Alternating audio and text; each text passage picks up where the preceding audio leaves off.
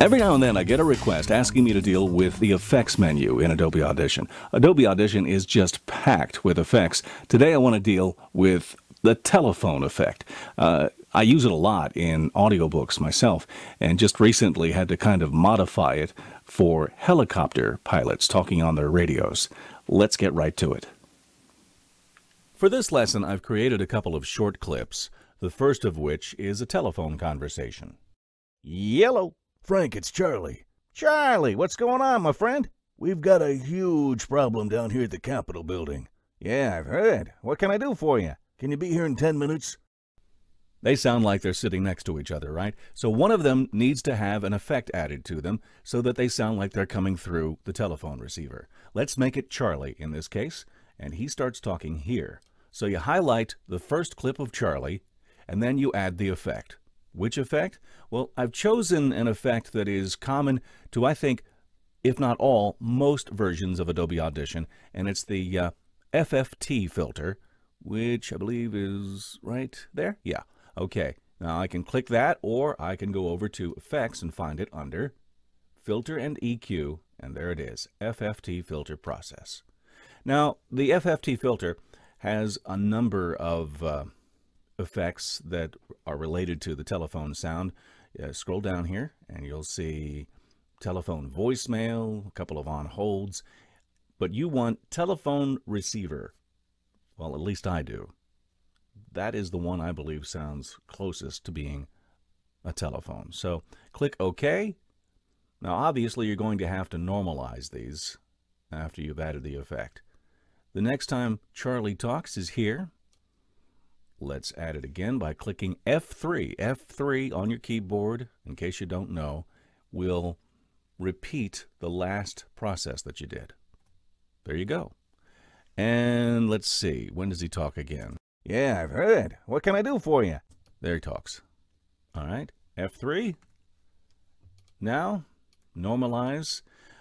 And that is under Effects, Amplitude and Compression, Normalize. I wanted it -1. And again, F3. Now let's play the whole phone conversation.